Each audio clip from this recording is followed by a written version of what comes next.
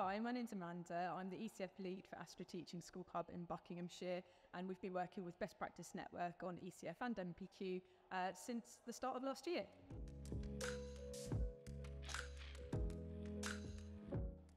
So definitely most positive feedback that we've had is the impact, particularly in the Year 2 part of the programme.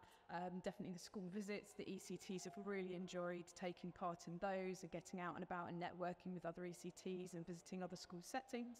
And also the practitioner inquiries and seeing the ECTs and the direct impact that's having on their own pedagogy and teaching practice.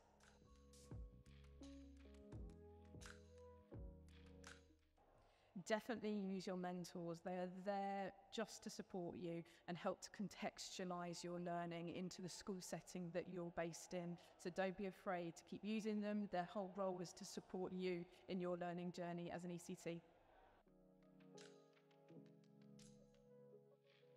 Not only with the Ofsted outstanding grading that BPN have just been accredited with for their ECF programme, they also work with us as a teaching school hub collaboratively, really listening to our feedback and acting on it and working with us to ensure the delivery of the programme is the best it can be for the schools, the ECTs and mentors that we're responsible for.